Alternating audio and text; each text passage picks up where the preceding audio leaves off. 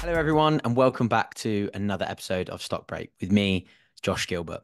Today, we're going to be analyzing Nvidia, a stock that has leaped into the limelight following years of development in the world of AI.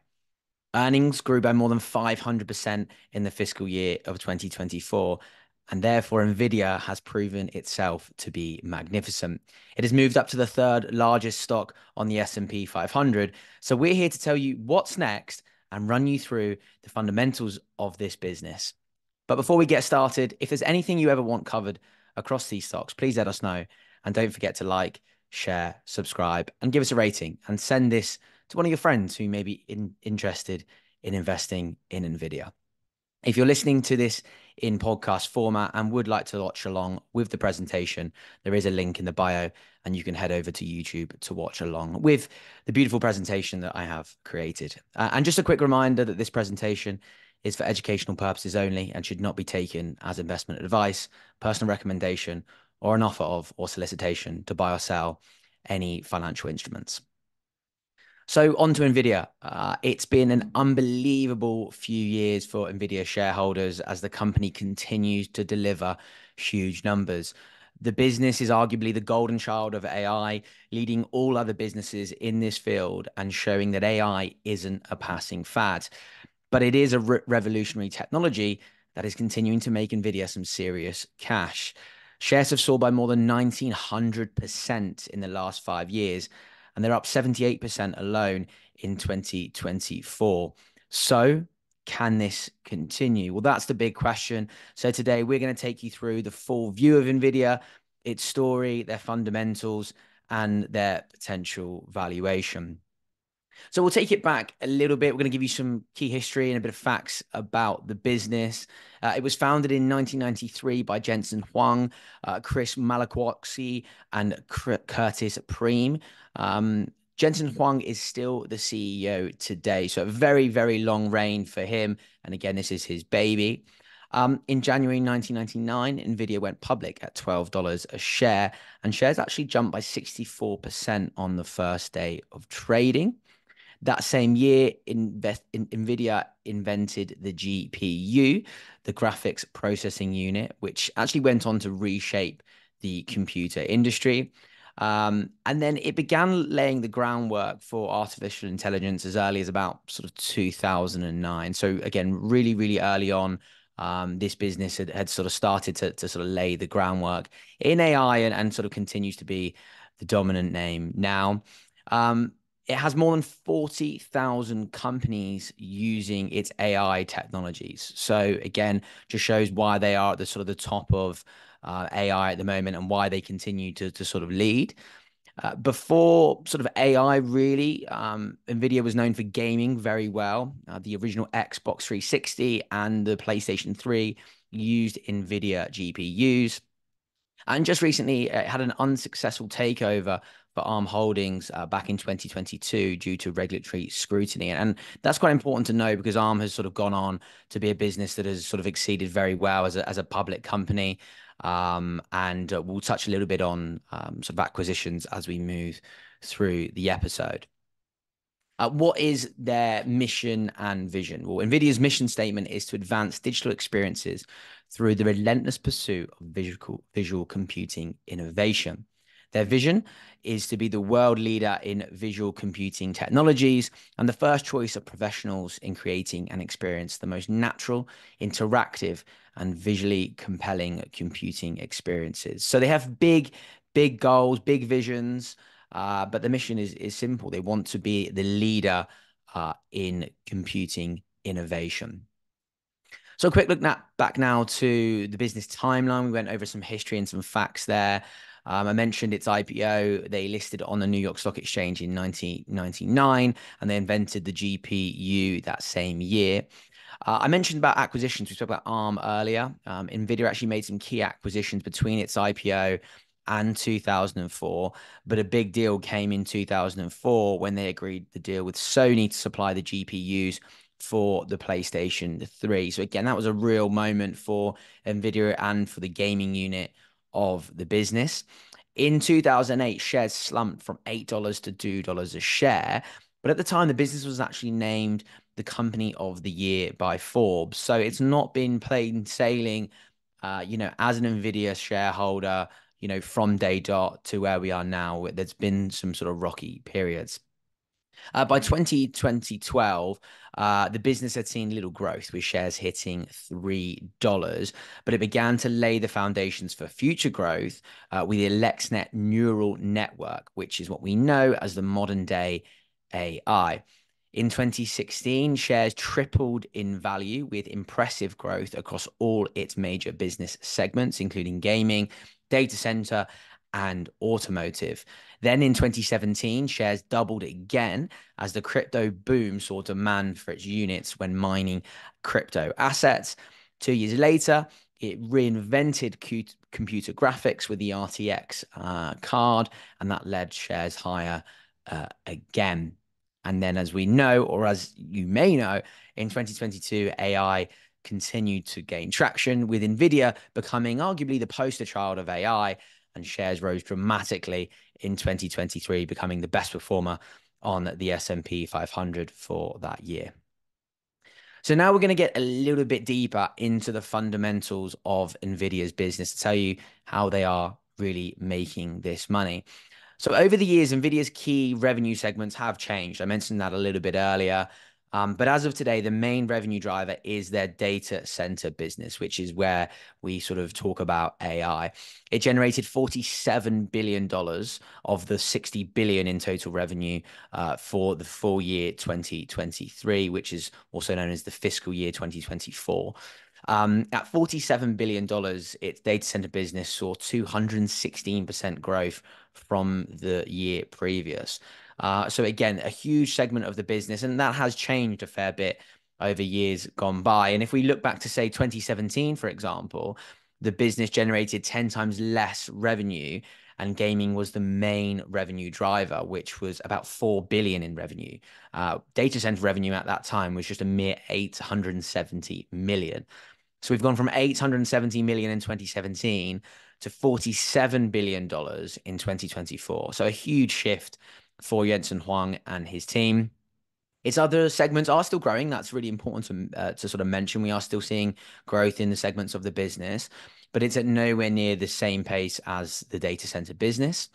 The gaming center, or the gaming business, generated 10.4 billion last year, and it serves as sort of the architecture, engineering, and entertainment part of the business, and that generated 1.5 billion. And then we've also got automotive, so working with EVs, that generated just over $1 billion as well. After better than expected results in the fourth quarter and stronger than expected guidance, looking ahead, the market now expects Nvidia to reach 110 billion in revenue for the fiscal year 2025. So the 2024 calendar year, that would be another 80% growth. So the numbers we're talking about here are huge. They are insane numbers. But Nvidia does have to deliver. That is really important to mention, and we'll sort of go through that throughout the presentation. Big expectations. They need to deliver, but so far they have continued to do that. We spoke there a lot about revenue and how it makes its money, and as we mentioned, sort of mainly coming through that data center business, which is obviously what is powering AI. One of the key numbers to look at for Nvidia is its earnings growth, because shares have soared, as I mentioned, 1,900% in the last sort of 5 years. And as we sort of mentioned at the top of this episode, is that justified? Can we justify shares moving up 1,900%? Well, actually, yes, we can, because its earnings growth has matched that. Since 2016, earnings have grown from a mere 42 cents per share to almost $13 a share in the last fiscal year, which is humongous growth. And if you are watching on the presentation, you can just simply see, the size of that chart, the huge jump that we saw in 2024. And that is obviously thanks to that huge increase in sales. We had gross margins expanding to 75%. That was up from 60% the year prior. And because its earnings have grown so much, and it is expected to grow by another 90% in the next year to $24 per share. So again, we're almost doubling in the next year or so. So those earnings are growing at a superb rate. Its valuation isn't actually that lofty. So, it's not as high as many would have expected. It's trading at about 32 times forward earnings. So if we're putting this simply, Nvidia's growth has warranted its recent performance. And that's why we're actually seeing it trade at the valuation it is now, because, it is ultimately meeting what the market has expected. And if anything, it's over delivering on, what it has promised. So we're going to have a quick look at some of the competition and challenges for Nvidia, because it's not all plain sailing. AMD is ultimately seen as the main competition for Nvidia. AMD provides CPUs and GPUs, which is obviously directly competing with Nvidia in gaming, data center, and obviously those GPU segments. They offer very similar products, but with different architectures and technologies. The same goes for Intel as well. Intel has fallen behind slightly against these names over the last couple of years, but it has promised to sort of catch up in the years ahead. So definitely a business that is in the background to keep an eye on as well. We also have the likes of IBM. They are competing with Nvidia in the AI data center, supercomputing markets. And we've got lots of other semiconductor names as well. NXP, massive, massive names that are sort of coming through as well. Indirectly, we have two of the biggest names in the world. We've got Microsoft and Apple. Microsoft announced its first ever custom chips for cloud and AI services. And those chips take a new approach to cloud infrastructure and may reduce dependency on Nvidia slightly. It must be said that they have just recently come out and announced a new long-term partnership with Nvidia as well. But again, as I say, we've got to mention it as a threat, but I think the collaborative nature of AI advancement will keep Nvidia really in that top spot. And I think for now, those names like Microsoft and Apple becoming competitors may be a long way away. The reliance on their services may slow down in the future, but for now, it doesn't seem that way. Then as some challenges, we have China. I think that's really important to mention. It's a region that Nvidia has struggled with in recent years, and especially in sort of the year 2023, the full year of 2023. The US curbed exports of some of its chips to the region, and it does account for a sizable portion of revenue. And as I say, does pose a bit of an ongoing risk for the business if that continues. But Nvidia has been working on new chips for the Chinese market, and they are ensuring that they are compliant with those US export curbs. So they are finding ways around this. They are innovating, and they are ensuring they're not just sort of collapsing under that pressure of those US export curbs. They are, as I say, sort of moving around that and ensuring they can still work with China, which is a very, very key area for them. So a quick look now to some key operating metrics. So the first number to look at is obviously going to be those revenue and net income numbers, two figures that we've sort of gone over already, but they've risen significantly in the last sort of 2 years. Revenue, as I say, rose to $60 billion. And we had net income hitting a massive 30 billion as well. A huge number. Obviously, as AI continues to generate sort of the business, some really, really insane profits. But I want to compare that now to AMD, who is, as we sort of mentioned, they're probably one of the biggest competitors for Nvidia. Their revenue was $22 billion and they only generated 850 million in net income. So a huge difference. We're talking almost $29.5 billion in sort of difference there in profitability. So really, in terms of where Nvidia is going, that they have really pushed aside AMD and really got a head start on them. And now they have the cash to capitalize, to continue growing, to acquire new businesses and continue to move from strength to strength. So now a quick look to margins. Obviously, we've got a wealth of very impressive numbers. We've got records, but I'd want to sort of put margins as a bit of a standout as well, because they are the second highest in the industry. And that is just behind that of ARM, which we mentioned earlier. Nvidia tried to inquire, but the difference is they license chip designs, but they don't sell. So their margins were 93% in Q4 2023. At the same time, Nvidia's margins stood out among those elsewhere in the chip sector. It was 72%. To give that some context, Intel was 46%, AMD was 40% in the fourth quarter. So a huge difference, and well ahead of its competitors. And Nvidia has sort of really so high because of the high prices the company is able to, command for its products due to the complex nature, ultimately, and just the sheer demand for these products at the moment. Nvidia did note in their recent earnings report that margins may have sort of hit a peak in the most recent quarter because they had favorable supply costs, but even so, they are still well above every other peer in the sector. But it is quite important to note that if we do see margins come off marginally, or slightly, that may affect, that bottom line. That may affect that earnings growth. We're looking for 90% earnings growth next year. So that is something to just keep an eye on. And these margins also show Nvidia's prime positioning and are indicative that demand is clearly continuing.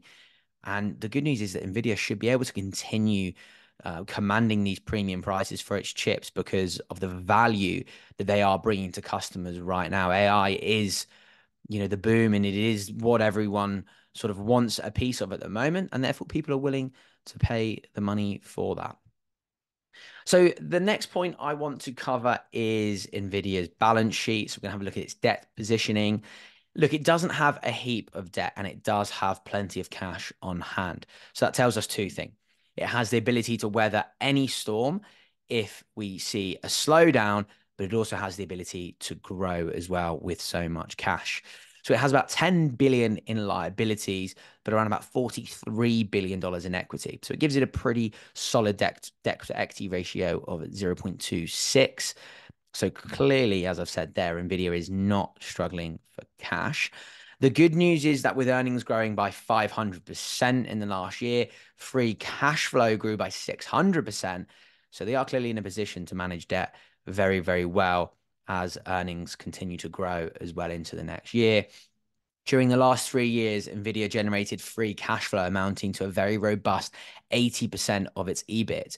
So that's more than you would usually expect. And that puts it in a very strong position to pay down debt as it goes on.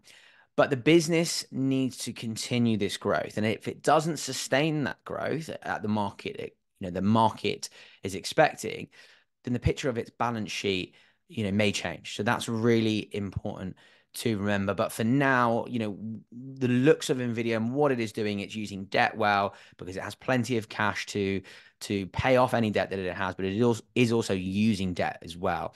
It's important to sort of use debt to continue expansion, but it also doesn't have too much. It's not paying a lot of money for that debt. We know interest rates are very high at the moment, so it's not having to pay a lot of money in interest.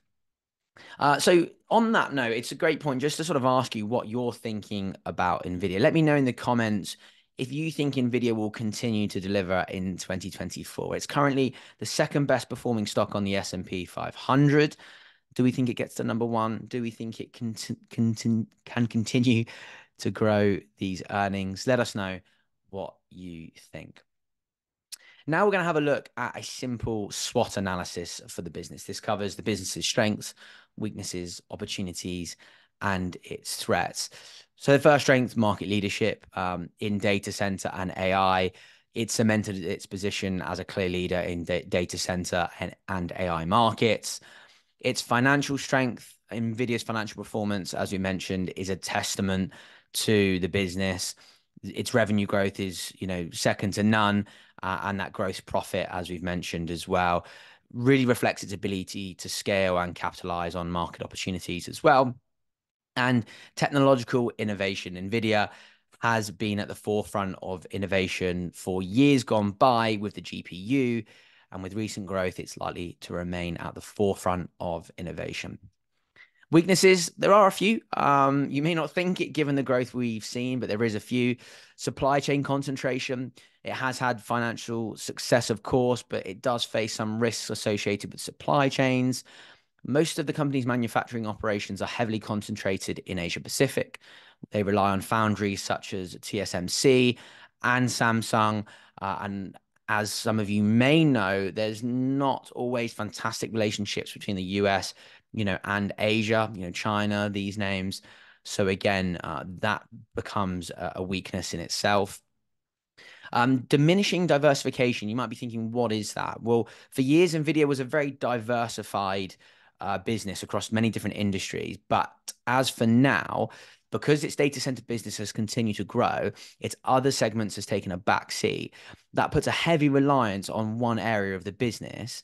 And the reason why that's important is because ultimately diversified revenue is really, really important. So to see that change in that sort of diversification in the percentages of the business, look, it is a bit of a weakness. We may not see it affect the business too much, but I would like to see, a bit of focus back onto sort of gaming and seeing some of those percentages level out a little bit. And third-party manufacturing, given that Nvidia is fabless, so what does that mean? It means that it doesn't make its chips. So as we said, it has to rely on companies such as TSMC. So not only does that include supply chain issues, but it also means there is less control over the process. So quality, whatever goes through those chips, they sort of can't keep their eyes on it too much. But it also can mean that it can grow costs as well. If you're not making it in-house, if TSMC decides to increase their prices, that is a weakness for the business. Opportunities. Well, there certainly are quite a lot of opportunities for Nvidia. And obviously, it's going to be AI and large language models. The rise of AI and language models presents a huge opportunity for Nvidia. They are very well positioned to continue capitalizing on this huge growth in AI, which is seen as, by some analysts, $1 trillion market. So new markets as well. So I mentioned a little bit about diversification earlier. I do think it's really important for Nvidia to sort of continue in the businesses that it has already and not sort of let that fall off. So whether that's from working with autonomous vehicles, which it has worked very closely with before, continuing in healthcare, drug discovery, financial services.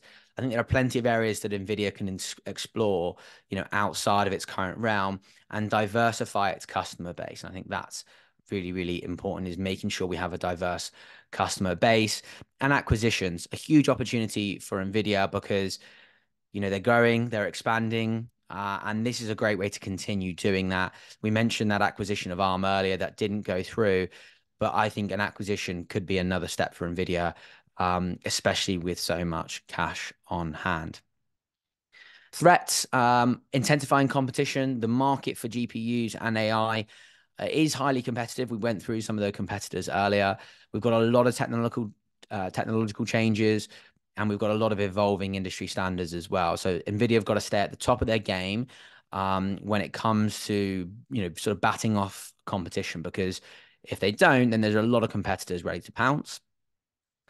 Regulatory and geopolitical risks.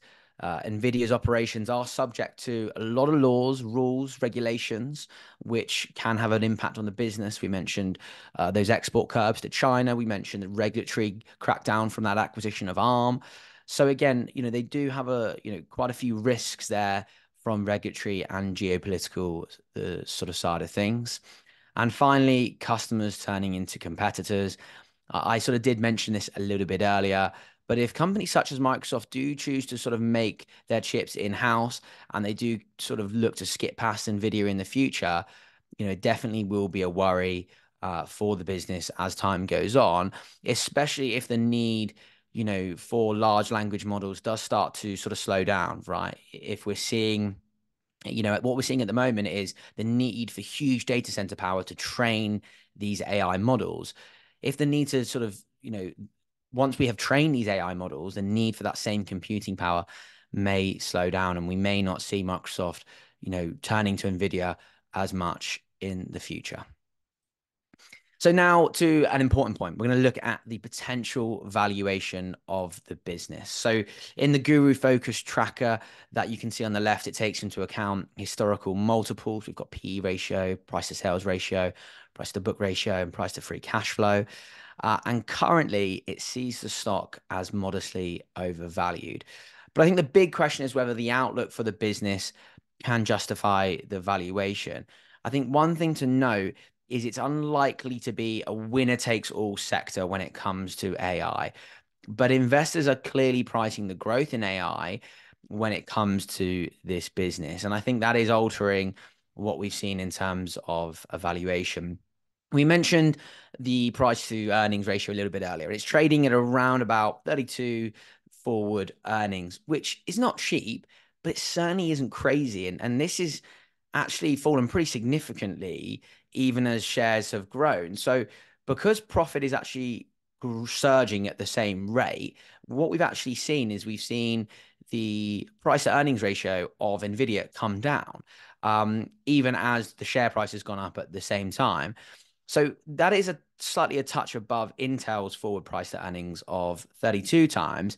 But Intel share price has moved nowhere near at the same rate that Nvidia has over the last 5 years. It's not even a comparison. And to compare that to AMD's, well, AMD's forward price to earnings ratio is about 48 times. And that is because they're not delivering at the same rate as Nvidia is right now. So I think it's really difficult to say that Nvidia is overvalued with significant growth on the horizon. And I would say that it seems sort of reasonably priced. If anything, maybe slightly on the expensive side. But in most cases, investors are willing to pay a little bit extra when it comes to growth. And any stock that's rocketed, 600% in a little over a year, is bound to see, a bit of a slowdown in, the growth of shares. But for analysts, they still love the stock. There's still a resounding buy on the stock as well. They do see limited upside though. There's a target of about $900 on the stock, and that is just because we've seen so much upside already. So again, I think the stock is fairly valued, as it is, especially with that growth. But the big risk does come is if it doesn't meet the expectations that it is expecting. That's when we could really see shares come under pressure. So every earnings report over the next year is going to be crucial. But if it does deliver, there's no reason why this share price can't keep moving to the upside. So now here are my key points to watch for the business moving forward. So firstly, opportunity. AI growth has just got started. AI growth is just getting started, and this is a technology revolution that has huge upside. As I said earlier, with $1 trillion AI market opportunity over the next few years. Not all companies will win, and some will hype themselves as AI plays. And if they do not deliver the results over the coming quarters, investors will exit and quickly head for the elevators. You've got to talk the talk, and now you've got to walk the walk. But Nvidia is so far doing that. And if they continue to do that, as I say, the share price will have further upside. Another opportunity, I mentioned it earlier, more industries and healthcare. Nvidia has already started working with new industries. Healthcare isn't new. It's been in it for many, many years, but it is seen by most analysts as very key to future success. Nvidia has what we see as a significant opportunity to leverage AI across healthcare verticals, including drug discovery, medical devices, and imaging. And I think that's going to be really important for the business moving forward. Risks, of course, is competition in the market. Ultimately, we could see competition mount up. AMD, they've invested considerably to sort of catch up. We've got big tech players, Google, Microsoft, Amazon. They're doubling down, as we've mentioned already. But I think the biggest sort of threat that I think I see from Nvidia at the moment is that in the fiscal year 24, the company indicated that one single customer, which wasn't actually named, accounted for about 13% of its overall revenue. That is a huge weight to one single customer. And that's why I mentioned about its diversification earlier and it being a slight worry. If that customer chooses to go elsewhere, if it chooses to begin, creating more chips in-house, whatever it may be, that is a huge loss of revenue for Nvidia. We also mentioned about GPUs already. I mentioned about sort of the large AI language models. If the training of these models, does begin to slow down and we need lower power requirements, then that could significantly reduce the demand for GPUs as well. And finally, again, we've already slightly covered it, but geopolitics. Nvidia is not immune to the geopolitics of the chip business. Given the strategic importance of AI, The US government has been regulating the sales of key products to China, the Middle East, and other countries. And as I say, Nvidia has designed chips to work around these rules, but further regulations could affect the business, and geopolitical issues could continue to disrupt supply chains. At the moment, Nvidia's GPU is almost entirely reliant on Taiwan Semiconductor. And Taiwan has faced mounting tensions in recent years with China, which has been asserting that Taiwan is part of its territory. So again, huge, huge geopolitical tensions, and that is definitely something to consider when investing in Nvidia.